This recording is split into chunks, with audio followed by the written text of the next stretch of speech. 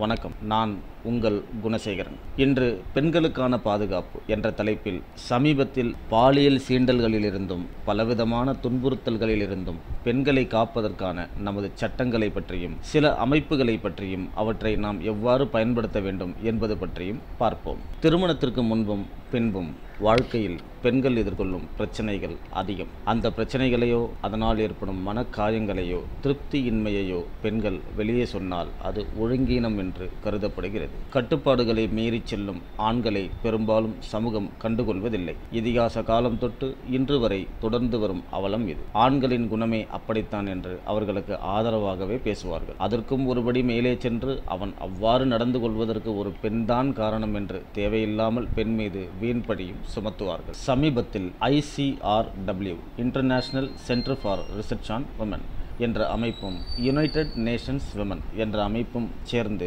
வேலைக்கு செல்லும் பெண்களிடம் ஒரு ஆய்வை நடத்தியது. அந்த ஆய்வு அனைவருக்கும் ஒரு அதிர்ச்சியான தகவலை தந்தது. ஆம், ஏதோ ஒரு வகையில் பாலியல் சீண்டல், பாலியல் வன்முறை தங்களுக்கு ஏற்பட்டதாக அந்த பெண்கள் வேதனையுடன் குறிப்பிட்டிருந்தார்கள். ஆனால் அவர்கள் அனைவருமே தாங்கள் பாலியல் சீண்டலுக்கு உள்ளாக்கப்பட்டோம் என எந்த இடத்திலும் புகார் கூற முன்வரவில்லை. காரணம், புகார் அளிப்பவர்களை ஏதாவது ஒரு வகையில் அவமானப்படுத்தும் செய்தியை வெளியிட்டு அதில் குளிர்காய நினைக்கும் சமூகத்தில்தானே நாம் அனைவரும் வாழ்ந்து கொண்டிருக்கிறோம். எத்தனை நூற்றாண்டுகள் கடந்தாலும் இன்றளவும் பெண்களுக்கு எதிரான வன்முறைகள் உலகெங்கும் நடைபெற்று கொண்டுதான் இருக்கின்றன. பாரம்பரியமிக்க பெண்களை தெய்வமாக மதிக்கும் நம் நாட்டிலும் இந்த நிலை தொடர்வதுதான் மிகவும் வேதனையான விஷயம். சரி, இதற்கெல்லாம் என்னதான் தீர்வு? துணிச்சலாக முன்வந்து போராட வேண்டியது பெண்கள் கையில்தான் உள்ளது. நிச்சயமாக பெண்கள் எந்த வகையிலும் ஆண்களை விட வலிமையில் குறைந்தவர்கள் அல்ல. இன்னும் கூறப்போனால் விஞ்ஞான ரீதியில் ஆண்களை விட பெண்களுக்கு மன வலிமை அதிகம். சரி, பெண்களுக்கு எந்த வகையான பாதுகாப்புகள் சட்ட ரீதியாகவும் சமூக ரீதியாகவும் இருக்கின்றன, அவர்கள் எப்படி இதை பயன்படுத்த வேண்டும் என்பதை எளிமையாகவும் விளக்கமாகவும் பார்ப்போம். நிச்சயமாக இது நமது சகோதரிகளுக்கு ஒரு தன்னம்பிக்கையை ஏற்படுத்தும் என்பதில் ஐயமில்லை. 1. நமது இந்திய அரசியலமைப்பு சட்டம். 2. இந்திய தண்டனை சட்டம் பிரிவு 375, 376. 3. உச்சநீதிமன்றம் காட்டிய வழிமுறைகள். 4. தேசிய மகளிர் ஆணையம். 5. METOO இயக்கம். இவற்றை நாம் ஒவ்வொன்றாக பார்ப்போம். முதலில் நமது இந்திய அரசியலமைப்பு சட்டம். அரசியல் மேதை டாக்டர் அம்பேத்கர் அவர்களால் உருவாக்கப்பட்ட இந்திய அரசியலமைப்பு சட்ட பிரிவுகள் 14, 15, 16 பெண்களுக்கு மிகச்சிறப்பான பாதுகாப்பு அளிக்கிறது. இந்த சட்டப்பிரிவுகளின் அம்சங்கள், அதில் என்ன உரிமைகள் எல்லாம் அளிக்கப்பட்டிருக்கின்றது என்பது எத்தனை பெண்களுக்கு தெரியும் என்பது கேள்விக்குறியே. இந்திய அரசியலமைப்பு சட்டப்பிரிவு 14 நாம் அனைவருக்கும் முழுமையான உரிமையையும் பாதுகாப்பையும் அளித்திருக்கிறது. மதம், சாதி, இனம் என்ற பாகுபாடுகள் எல்லாம் இல்லாமல் அவர்கள் எந்த பிரிவினை சேர்ந்தவராக இருந்தாலும் அவர்கள் அனைவருக்கும் முழுமையான பாதுகாப்பை மத்திய அரசும் மாநில அரசும் அளித்திட வேண்டும் என்பதை இந்த சட்டப்பிரிவு வலியுறுத்துகிறது. அடுத்து இந்திய அரசியலமைப்பு சட்டப்பிரிவு 15 இந்த பிரிவின்படி ஆண்கள் பெண்கள் என்ற பாகுபாடின்றி அனைத்து பிரிவினரும் சமமாக நடத்தப்பட வேண்டும் என்பதை வலியுறுத்துகிறது.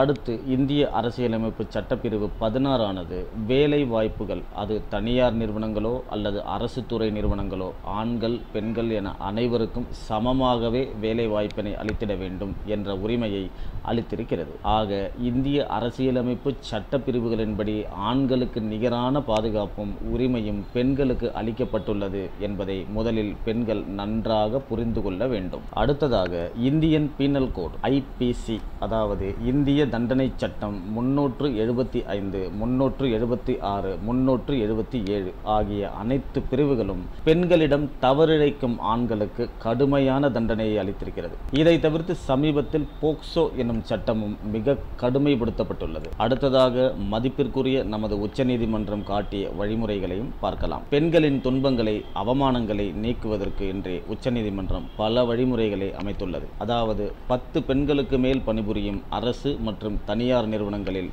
பெண்களுக்கு பாலியல் தொல்லை கொடுக்கப்பட்டால் பாதிக்கப்பட்டவர்கள் அது அது சம்பந்தமான புகார்களை அளிக்க அந்த நிறுவனங்கள் ஒரு குழுவை அமைத்திட வேண்டும். அந்த குழு அந்த பெண்ணின் புகாரை உரிய முறையில் பரிசீலனை செய்து விசாரணை செய்து நடவடிக்கை எடுக்க வேண்டும்.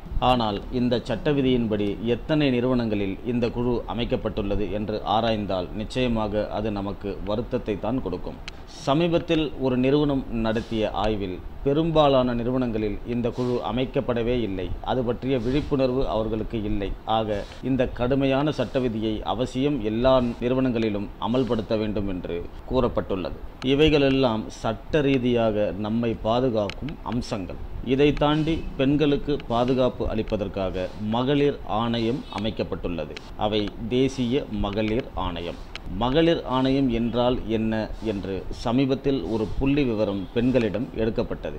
அவர்கள் அனைவருக்குமே தேசிய மகளிர் ஆணையம் அல்லது மாநில மகளிர் ஆணையம் எங்கு உள்ளது, அவர்களை எப்படி தொடர்பு கொள்வது, நம் பிரச்சனைகளை எப்படி எடுத்துரைப்பது என்ற விழிப்புணர்வு மட்டும் ஏனோ இல்லாமல் போனது. முதலில் நாம் தேசிய மகளிர் ஆணையத்தை பற்றி சிறிதளவாவது புரிந்து கொள்ள வேண்டும். தேசிய மகளிர் ஆணையம் 1992 ஜனவரி 31 அமைக்கப்பட்டது. இந்தியாவில் உள்ள பெண்களின் நலனை பாதுகாப்பதற்காக 1990 நிறைவேற்றப்பட்ட தேசிய மகளிர் ஆணைய சட்டத்தின் கீழ் சட்டபூர்வ அமைப்பாக இந்த ஆணையம் ஏற்படுத்தப்பட்டது. பெண்களின் நலன் மற்றும் மேம்பாடு சம்பந்தப்பட்ட அனைத்து அம்சங்களிலும் இந்த ஆணையம் முக்கிய பங்காற்றுகிறது. அரசியல் சாசனப்படியும் சட்டப்படியும் பெண்களுக்கு வழங்கப்பட்டுள்ள பாதுகாப்புகள் சம்பந்தப்பட்ட அனைத்து விஷயங்கள் குறித்தும் ஆய்வு செய்தல், கண்காணித்தல் போன்றவற்றில் தேசிய மகளிர் ஆணையம் முக்கிய பங்காற்றுகிறது.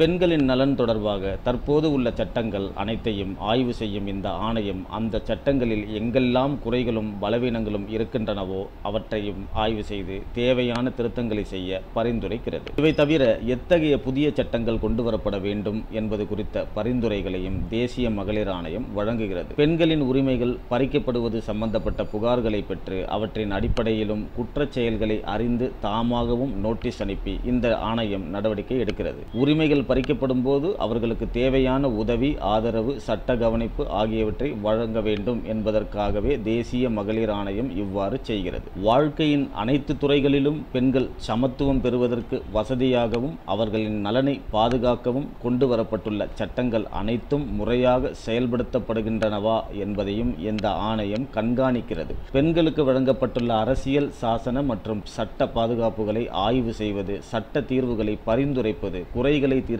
உதவி செய்வது, பெண்கள் சம்பந்தப்பட்ட அனைத்து கொள்கை விஷயங்களிலும் அரசுக்கு அறிவுரை வழங்குவது உள்ளிட்டவைதான் தேசிய மகளிர் ஆணையத்தின் முதன்மை பணிகள் ஆகும். நமது மகளிர் பாதுகாப்புக்காக தேசிய மகளிர் ஆணையத்தின் சில குறிப்பிட்ட தொலைபேசி எண்களையும் தற்போது திரையில் காணலாம். அவற்றை குறித்து வைத்துக் கொள்ளுங்கள்.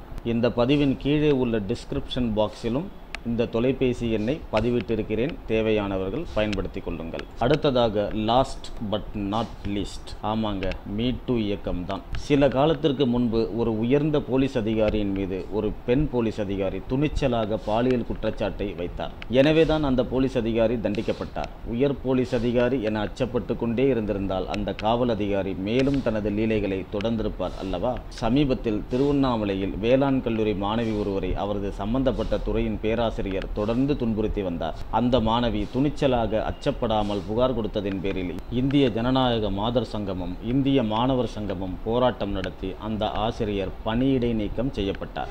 பஞ்சாபில் டிஜிபியாக இருந்த KPS கில் என்ற போலீஸ் அதிகாரியை தன்னிடம் முறைகேடாக நடந்து கொண்டார் என்று ஒரு பெண் துணிச்சலாக வழக்கு கொடுத்த பிறகுதான் அந்த காவல்துறை அதிகாரி மீது நடவடிக்கை எடுக்கப்பட்டது. எனவே இனியும் பெண்கள் அச்சத்துடன் இருந்திடாமல் துணிச்சலாக நடவடிக்கை எடுத்திட முன்வர வேண்டும். தற்பொழுது வரப்பிரசாதமாக மீட்டூ இயக்கம் தோன்றி பெண்களுக்கு ஒரு சரியான பாதுகாப்பு அளித்து மிரட்டலுடன் ஒரு எச்சரிக்கை அளித்துள்ளது. அமெரிக்காவில் தொடங்கிய இந்த இயக்கம் தற்பொழுது நமது நாட்டிலும் முழுமையாக விழிப்புணர்வை ஏற்படுத்தி வருகின்றது. சமூகத்தில் பிரபலமாக வலம் வந்த ஆசாமிகளை எல்லாம் தற்பொழுது மிரள வைத்து பல துறைகளில் வேலை பார்க்கும் பெண்கள் தங்களுடைய பாலியல் பிரச்சனைகளை தைரியமாக வெளிப்படுத்தி வருகின்றார்கள். சரி, இத்தனை ஆண்டாக என்ன செய்து கொண்டிருந்தாய் என்றெல்லாம் சிலர் கேள்வி கேட்டனர். ஆனால் இவர்கள் ஆண்டாண்டு காலமாக தங்கள் மீது தொடுக்கப்படும் பாலியல் குற்றச்சாட்டை தைரியமாக வெளியில் சொல்ல பயந்து கொண்டிருந்தவர்கள் தங்களது பாலியல் தொந்தரவுகளை தைரியமாக வெளிப்படையாக சொல்வதற்கான சாதகமான சூழல் இப்பொழுது உருவாகியுள்ளது. நிச்சயமாக மீட்டூ இயக்கம் பாதிக்கப்படும் பெண்களுக்கு உரிய நிவாரணத்தை அளிக்கும் என்ற தைரியத்தையும் கொடுத்திருக்கின்றது. இதை நாம் விழிப்புணர்வுடன் பயன்படுத்தி கொண்டால் உடனடி நடவடிக்கையை நம் கண்முன்னாலே காணலாம். ஆகவே பெண்கள் எல்லா வகையிலும் தங்களுக்கு அடிப்படை உரிமைகள் இருக்கின்றது என்ற விழிப்புணர்வுடன் இந்த சமூகத்தில் நேர்கொண்ட பார்வையுடன் பாரதி கண்ட புதுமை பெண்ணாக துணிச்சலுடன் வலம் வர வேண்டும். நாம் மேலே குறிப்பிட்டுள்ள சட்ட விதிகள் நமக்கு உதவி செய்யவே அமைக்கப்பட்டுள்ளன. இயக்கங்களை பற்றி நேரமின்மை காரணமாக சற்று சுருக்கமாகவே கொடுத்துள்ளேன். வரும் பதிவுகளில் இது பற்றி மேலும் பல தகவல்களை படிப்படியாக நாம் பார்க்கலாம். இம்மாதிரி சட்ட விழிப்புணர்வு பதிவுகளை உங்களை சார்ந்த அனைவருக்கும் சொல்லி விழிப்புணர்வை ஏற்படுத்த என்று நம்புகிறேன். ஏனெனில் நமது தாரக மந்திரமே கடை கோடியில் உள்ள பாமரனும் சட்டமறிய வேண்டும் என்பதே, அதுவும் இலவசமாக. இன்னும் லாயர்ஸ் லைன் குழுமத்தில் இணையாதவர்கள் சந்தா செலுத்தி லாயர்ஸ் லைன் குடும்பத்துடன் விரைவில் இணையுமாறு உங்களை அன்புடன் கேட்டுக்கொள்கிறேன். மீண்டும் ஒரு நல்ல பதிவுடன் உங்களை சந்திக்கிறேன். நன்றி.